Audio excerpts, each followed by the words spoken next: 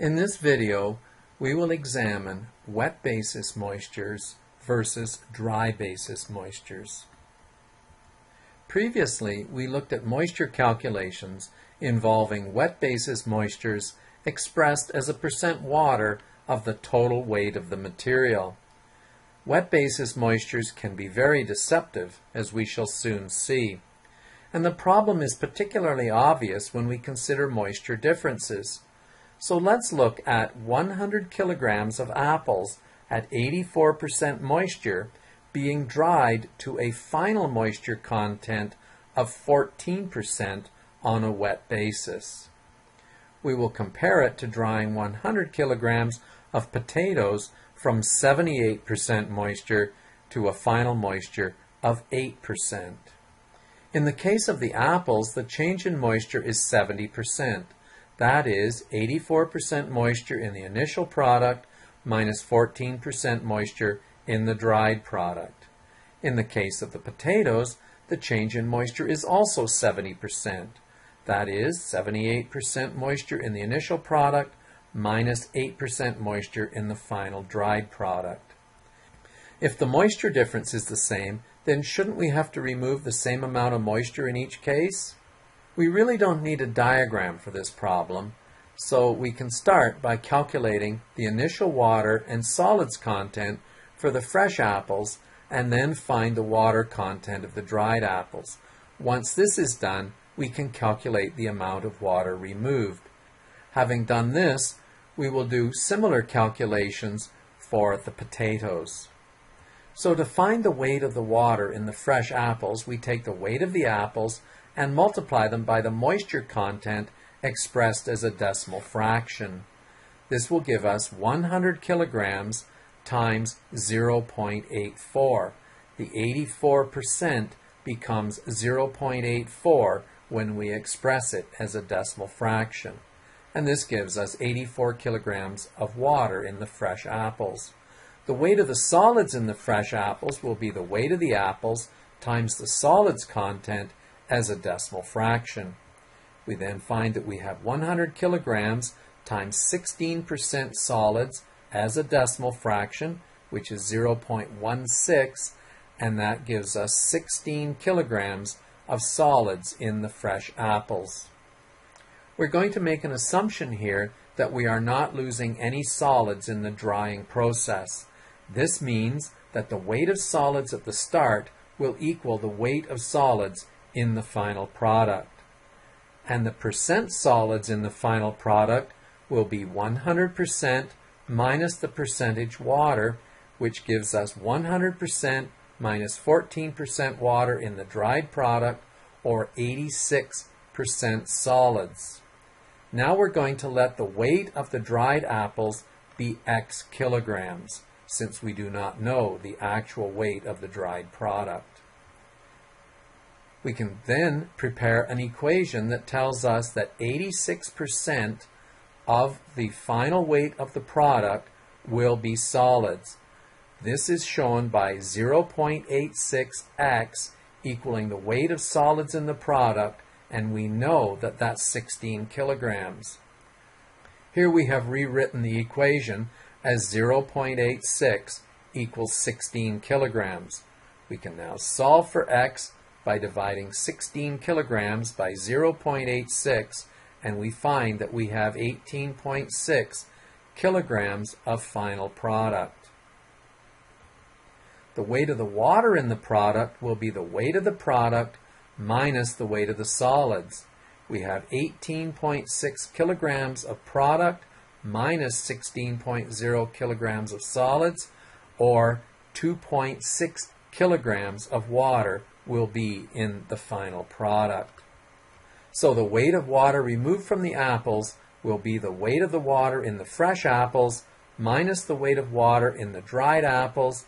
That's 84 kilograms minus 2.6 kilograms, or 81.4 kilograms. Therefore, 81.4 kilograms of water must be removed to dry the apples.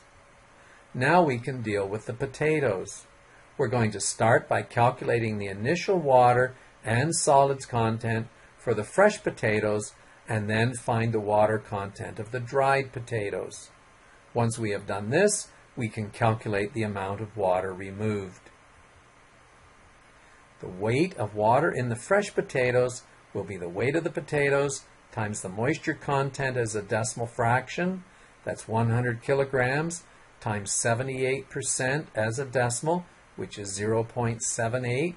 That gives us 78 kilograms of water in the fresh potatoes. The weight of solids in the fresh potatoes will be the weight of the potatoes times the solids content as a decimal fraction, that's 100 kilograms times 0.22, or 22 kilograms of solids in the fresh potatoes. Once again, we can make the assumption that no solids are lost in the drying process, so we will have the weight of the solids at the start equaling the weight of the solids in the final product. We know the percent solids in the final product will be 100% minus the percent water. In the case of the potatoes, that's 100% minus 8% water in the dried potatoes, so we have 92% solids in the product. Here we will let the weight of the dried potatoes be Y kilograms. We can then say that 92% of the weight Y will equal the amount of solids in the product. That gives us 0.92Y will equal 22 kilograms. Solving for Y, we find that we have 22 kilograms divided by 0.92, or a total weight of 23.9 kilograms. The weight of the water in the dried product will be the weight of the product minus the weight of the solids, or 23.9 kilograms of product minus 22.0 kilograms of solids, for a difference of 1.9 kilograms, which is equal to the weight of the water present in the product. Now, the weight of the water removed from the potatoes will be the weight of the water in the fresh potatoes minus the weight of water in the dried potatoes. That's 78 kilograms minus 1.9 kilograms, and the difference is 76.1 kilograms, which means 76.1 kilograms of water must be removed to dry the potatoes. Both the apples and potatoes had a moisture change of 70% on a wet basis. Both had a starting weight of 100 kilograms. We had to remove 81.4 kilograms of water from the apples to get a 70% moisture change, but we only had to remove 76.1 kilograms of water from the potatoes to get a similar 70% moisture change. You cannot compare the differences in moisture content between two samples as we have done here. This is because wet basis moistures are not linear. We will see how this works in the following slides. Before we can go too much further, we need to introduce a second method of expressing moisture. This is the dry basis moisture, and it expresses the moisture content as the weight of water per unit weight of dry solids. So the dry basis moisture can be defined as the weight of water divided by the weight of dry solids. It will have units of grams of water per gram of dry solids, or kilograms of water per kilogram of dry solids. It can even have units of pounds of water per pound of dry solids, as long as the units are dimensionally consistent for the weight of the water and the weight of the dry solids. To convert from wet basis moisture to dry basis moisture, we're going to start off by assuming that we have 100 kilograms of material. This simplifies matters tremendously.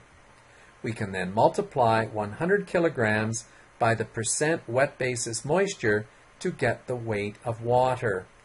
We can multiply the 100 kilograms by the percent solids to get the weight of the solids. Then we will divide the weight of water by the weight of solids to get the dry basis moisture. So let's do an example. what is the dry basis moisture of mangoes having a wet basis moisture of 85% by weight? We'll start with 100 kilograms of mangoes, and this will contain 85 kilograms of water and 15 kilograms of solids. The dry basis moisture then will be equal to the weight of the water divided by the weight of the solids, which is 85 kilograms of water divided by 15 kilograms of solids, for a dry basis moisture of 5.67 kilograms of water per kilogram of solids, which is equivalent to 5.67 grams of water per gram of solids. To convert from dry basis moistures to wet basis moistures, we look at the dry basis moisture and consider what it is telling us. A dry basis moisture of 5.67 grams of water per gram of solids indicates that we are dealing with 5.67 grams of water and 1.0 grams of solids. This means that we have a total of 6.67 grams of material. That's the weight of the water plus the weight of the solids. So the total weight will be equal to the weight of the water plus the weight of the solids, which is 5.67 grams of water plus 1.0 grams of solids, for a total of 6.67 grams. And this is a key step. Even though it's very simple, you need to recognize the relationship here, that it's telling you how much water you have in 1 gram of dry solids, and that will enable you to find the total weight with which you are dealing. So the percent wet basis moisture is defined as being the weight of water divided by the total weight, and then we have to multiply this by 100%. We'll take the 5.67 grams of water, divide it by 6.67 grams total weight, multiply that by 100%, and get 85.0% as the wet basis moisture. Now let's draw a graph where we put the wet basis moisture on the vertical axis and the equivalent dry basis moisture on the horizontal axis. And we'll note how the line on the graph is not straight. This tells us that there is not a linear relationship between the wet and dry basis moistures. Here we see the wet basis moisture on the vertical axis versus the dry basis moisture on the horizontal axis with their appropriate units.